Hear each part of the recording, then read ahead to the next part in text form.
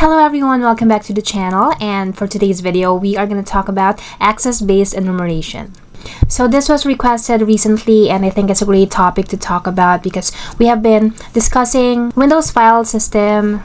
We've done labs on file permissions, NTFS, share, inheritance. Now let's talk about access-based enumeration. So before we get started with today's video, if you are new to Windows file system, I highly recommend you to watch the basics of Windows file system, NTFS, and shared permissions and inheritance first before watching this video, so you will have a better foundation of how Windows Server handles their file system. Also, if you already know what ABE is and you just want to dive into the hands-on lab and exercises, you can skip the next part for the short lecture about access-based enumeration, how does it work, why it is important, and some examples, and you can go ahead and get started on the hands-on.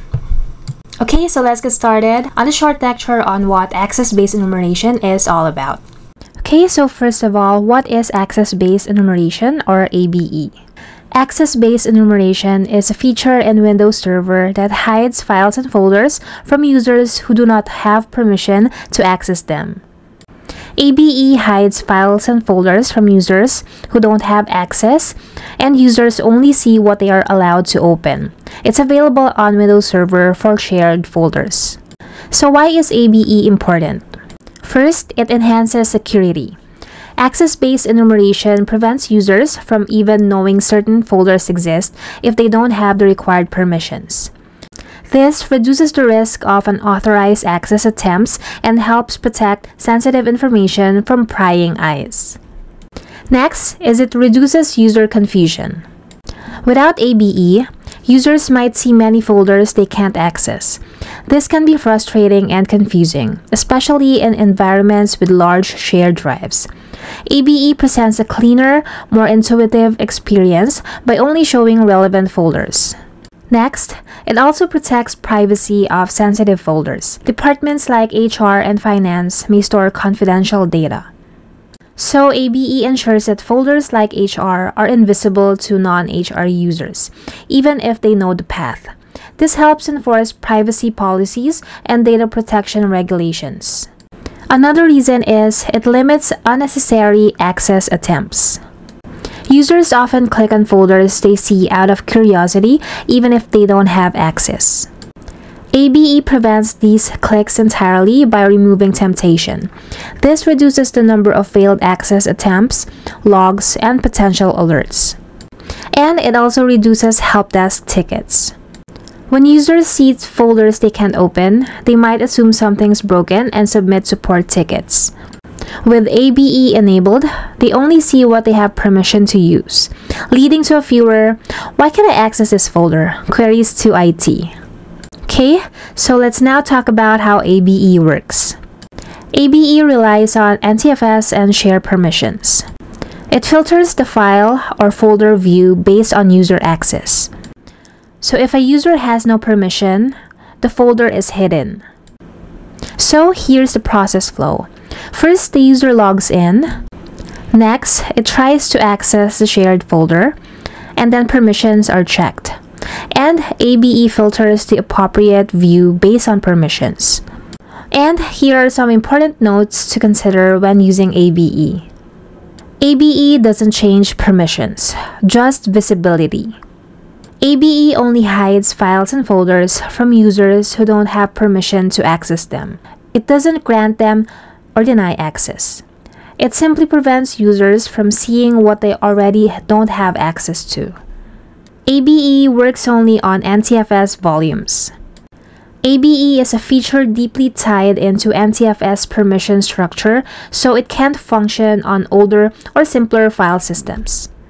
This is really important to note that ABE is supported only on volumes that are formatted with NTFS, and it doesn't work with FAT32 or exFAT or other file systems. Next, ABE doesn't protect files from being accessed if permissions are misconfigured. ABE just hides and it doesn't secure. Always double check your permissions. ABE will not save you from misconfigurations. ABE relies on proper NTFS permissions. If you accidentally give a user access to a sensitive file, ABE won't stop them. It will show the file because the system thinks they are authorized. Okay, so before we get started with the hands-on lab, here are the prerequisites. If you want to follow along, make sure you have all of this, especially Windows Server, and it can be a VM. Then you need to have file server role installed. You also need one Windows client if you want to test this, and the client needs to be joined to the same domain as the Windows Server. You need the ADDS set up and configured. We are also going to create test users and groups in Active Directory, and we are going to create a shared folder to apply the access-based enumeration. Okay, so for our real-world scenario, we are going to simulate a file server for the HR and IT departments. And you want users from HR to only see HR-related folders and IT to only see theirs, even if all of the folders are inside the same shared directory. Okay, so the first thing we are going to do is to set up different users and groups in Active Directory. So go ahead and open Active Directory users and computers. And then it depends on what structure you have set up already, but under users, for example, we are going to create two groups, HR group and IT group. So I just had different OUs in here categorized by different departments under my users. So this will be up to you on how you want to organize this or arrange this, but just make sure that you have two groups for this example. So under the HR, I'm just going to create a new group. So I'm going to right click and select new and select group. I'm just going to name it HR department, and make sure it's a security type and global scope. So we have one group in here, and for IT, I'm just going to use what I already had, but if you're going to create a new one, it's the same process. Just right click, new and group, and type in the name. So I have the two groups that I need, IT and HR. Now we can create users. So for example, under IT, I'm just going to create a new user in here. First name, create the logon name and password. Just uncheck this. We don't want to complicate it, and password never expires, and next to finish. So we have created localhost now, and let us add localhost to our IT department. So we have different ways on doing this. We can go to the IT department, go to properties, members, and then add localhost in here. And then now localhost is a part of the IT department. Okay, so for the HR department, we can add another user. So right click, new and user, and let's type in the name, same, enter password, this, and just check this, and next and finish. And let's add Conan to the HR department. So another way to add him to that department is go to the username and right click, go to properties, and under member of, we can add the group in here. Let's type in HR, and it's going to show up the group name, and just click on apply, and he should be under HR department. If we check the members, Conan is here now. So we've done the first step, which is to create the user and group, and next is we are going to create a shared folder for the IT and HR departments.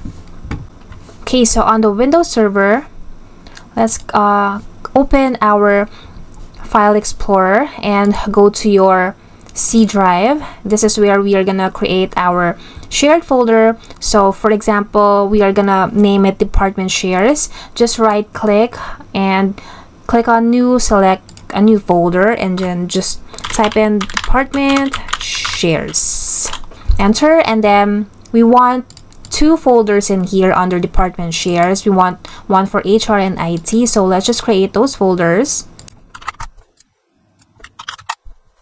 Okay, so now that we have created the folders, next step is to assign the NTFS permissions on the subfolders. So let's get started with the HR folder. Just right click and click on properties, go to security tab because this is NTFS permissions.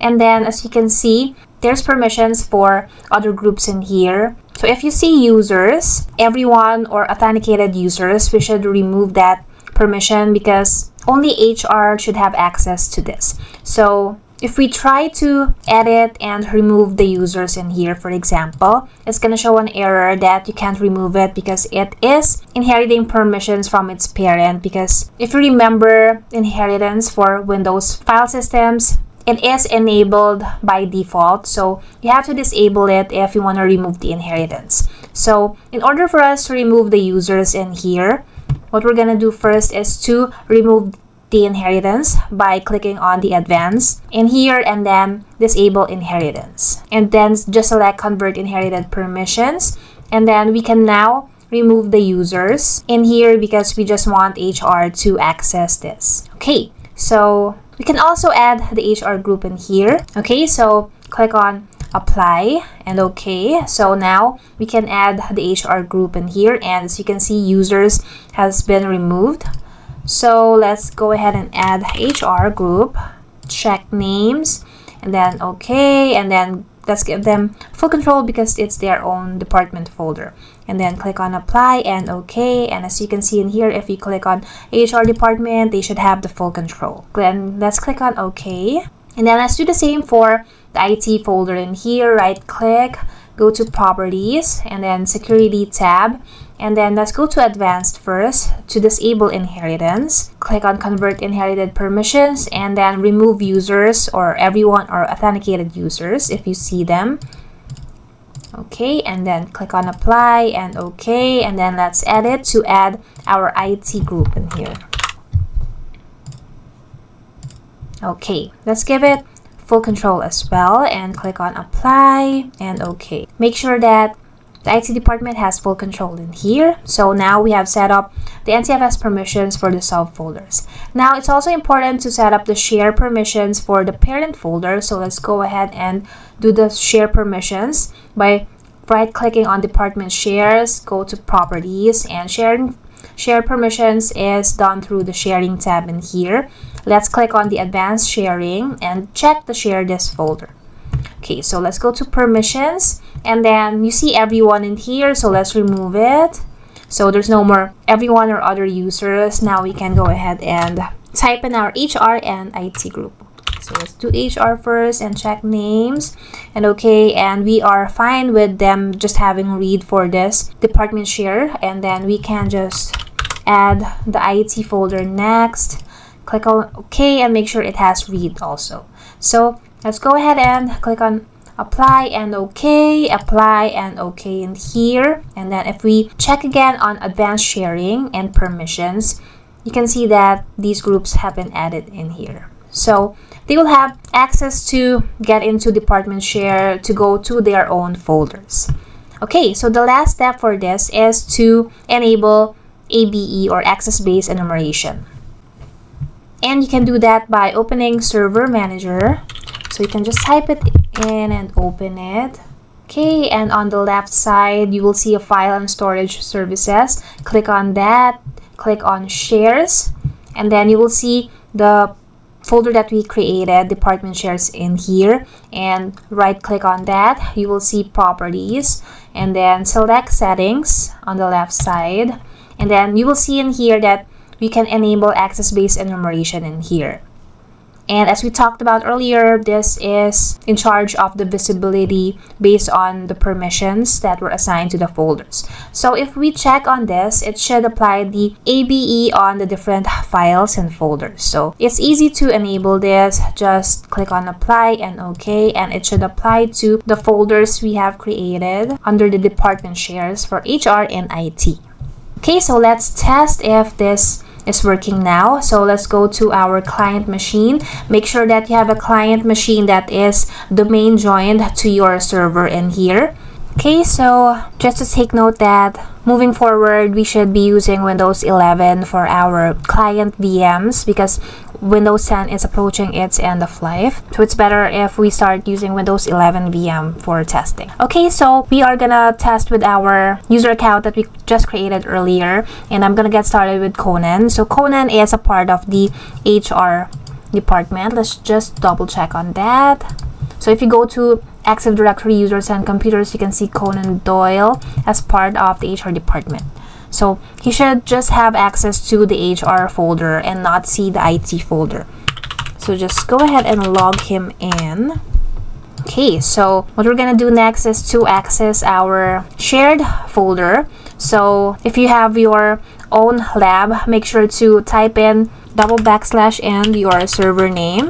So if you're not sure what your server name is, or if you don't remember, just go back to your Windows server, go to command prompt, and then type in host name to quickly grab the host name. So mine is server 01, and I'm gonna use that. So server 01, and if you press enter, we're gonna see different drives in here and folders.